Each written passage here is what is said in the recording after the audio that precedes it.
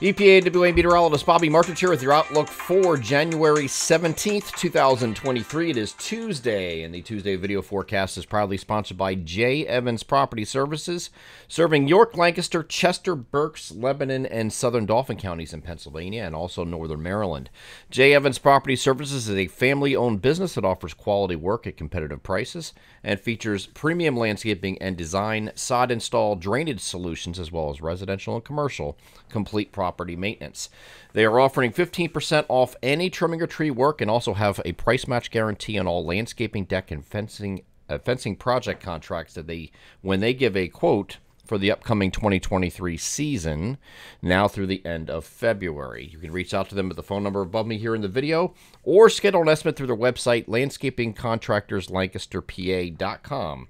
They are J. Evans Property Services, proud sponsors of the Tuesday video forecast. So today we have a frontal boundary moving through, very weak front, and we also have a lot of dry air that is going to be fighting. So this is going to kind of fall apart as it moves eastward. There will be a few showers, very light showers, and if you look above me, you have the rain icon there, but don't let that deceive you, because this is not going to be a rain out day.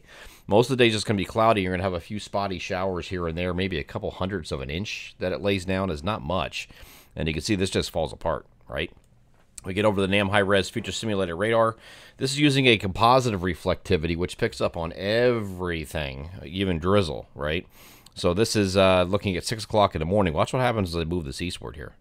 It just kind of falls apart. There's really not much there to the left. So a little batch goes down by the Delmarva. You get some spotty, maybe a spotty shower elsewhere. But other than that, there's really not a lot of rain with this today. And then once we get into the evening, it's drying out, but you're just remaining mostly cloudy overnight, maybe a spotty shower in our far interior areas overnight. And that's about it. That's all we have for this event today, if you want to call it that. So it never was expected to be much, but there is a few spotty showers. So if you want to bring an umbrella, knock yourself out. I don't think it's going to be rising to that level where you're going to need to, you'll be walking the car to get drenched or anything like that. So it will be generally mild today, though, 40 to 47 is the temperature spread today, even milder on Wednesday with a 45 to 55 degree spread from northwest to southeast, and we're expecting a lot of stratocumulus to be hanging around here with a short wave off to our north. You got that short wave sitting right up here, so there'll be a little bit of increased instability, and that's going to lead to an increased amount of stratocumulus, so mostly cloudy skies are going to be the result for at least the northern two-thirds of our region, maybe a little bit more in the way of sun down towards the Delmarva here on Wednesday, but we're kind of splitting hairs there, okay? Then the next system comes in. This is going to be in the form of rain as well. However, it does have, at least in the NAM, as I'm going to show you in a second, and the European model showing very late Wednesday night for these showers to come in. If that's the case, there could be enough of enough cold air in place at the surface to provide for some light freezing rain. And I'm going to switch this over on the NAM here to a precipitation type radar, just so you can see what's going on here on Wednesday. And you get very late in the overnight, and as this is moving off to the north, you're getting some freezing rain across our northern areas, especially areas of elevation. Now, this is probably not going to be that much. It's going to be changing to rain very quickly, but we'll have to watch for these areas across up by the I-80 corridor and points north for a icy start, okay? And this is looking at early Thursday morning at 7 a.m. So there might be enough cold air there at the onset that you could start off that way with this system, but it is going to change over to rain everywhere, and then the rain is going to continue through the evening hours before coming to an end, and this is going to pull away. Much like on Wednesday, tomorrow, there's going to be a short wave left in its wake across the northern areas, so we're going to be dealing with the same thing here on Friday, which is mostly cloudy skies and a lot of stratocumulus, especially in the northern half of our region that's closest to that short wave, but no precipitation is expected here on Friday. It's going to be a very similar day to Wednesday, just not quite as warm, okay? After that, we get to a partly cloudy day here on Saturday. Temperatures are going to lower a little bit ahead of our next system, and this is where it gets a little interesting, and I spoke about this in yesterday's video and brought it up for the first time. It actually was showing over the weekend in a similar manner. We have two different camps with this, and there could be a thread the needle opportunity if everything lines up correctly.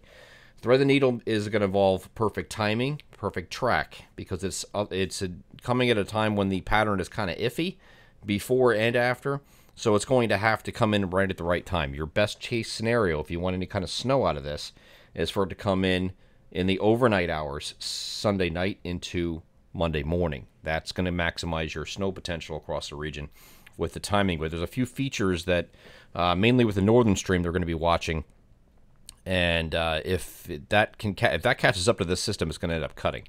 If it heads out ahead of it, and I'm not going to show you the upper air analysis here, but on Saturday, there's going to be we think, a shortwave that's going to run way out ahead of this, or some upper level energy running way out ahead of us. If that's the case and it misses this system down here, then we have a shot at snow, or at least a start of snow, depending on the timing. If it does not, and instead digs down and meets up with this system, it's going to end up cutting off to our west, and we're going to get rain out of it. Now, that has been the trend this winter, and it's easy for you somebody to say, well, that's the way it's been all winter, so why would this be any different? It's still a possibility. I'm just showing this as a thread-the-needle possibility. Thread-the-needle is not high probability, so don't get that twisted.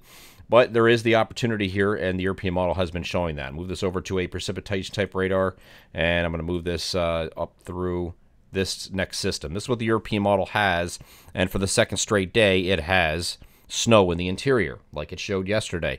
So, and this actually goes beyond two consecutive days. I mean, we've had this showing over the weekend as well from the European model.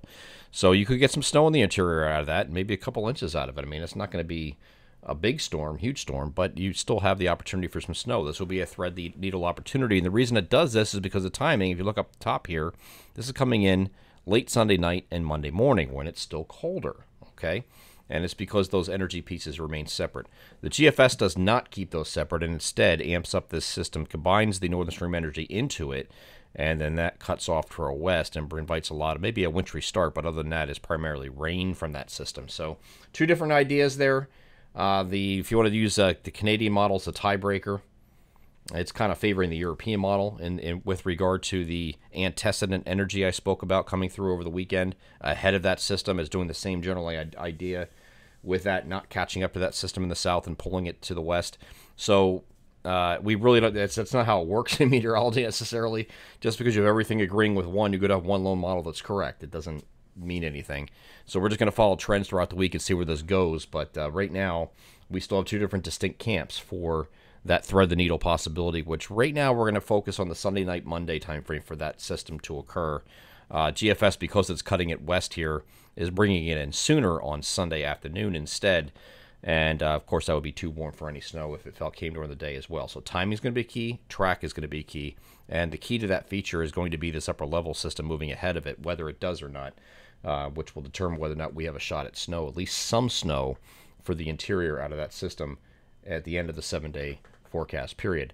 I'm EPAWA meteorologist Bobby Marcus. That is our outlook for January 17th, 2023. Have a great Tuesday.